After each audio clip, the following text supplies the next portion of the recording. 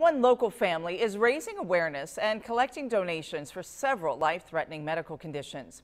For the Murrays, those conditions hit close to home. News 10's Melissa Crash introduces us to the Murrays and explains why now is a perfect time to be Colton Strong.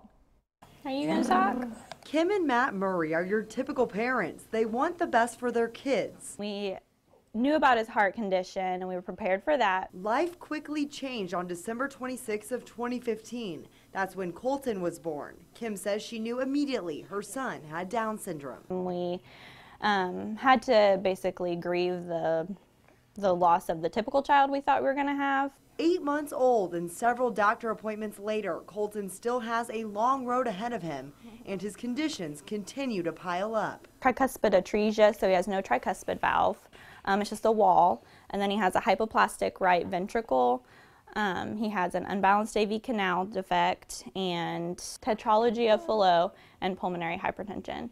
Difficult names for complicated conditions, but the Murrays' response is simple. They're not giving up. It's a struggle every day, but you know, we wouldn't trade it for anything. We love our boy, and we'll give him the best life we can, and his smiles make it all worth it. They've started #ColtonStrong, a way for the community to buy these shirts, collecting donations for other families going through the same thing.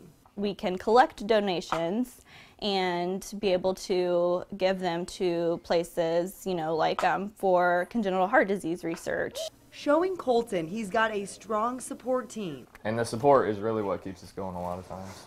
Support and love that you can see in his big smile. Other than his heart disease and his Hirschsprung's disease, you know, he's perfect.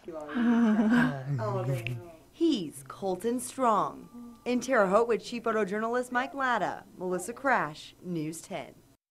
The Murrays are collecting donations through September 6th. We have put links to the Colton Strong campaign over on our website, WTHI-TV.com.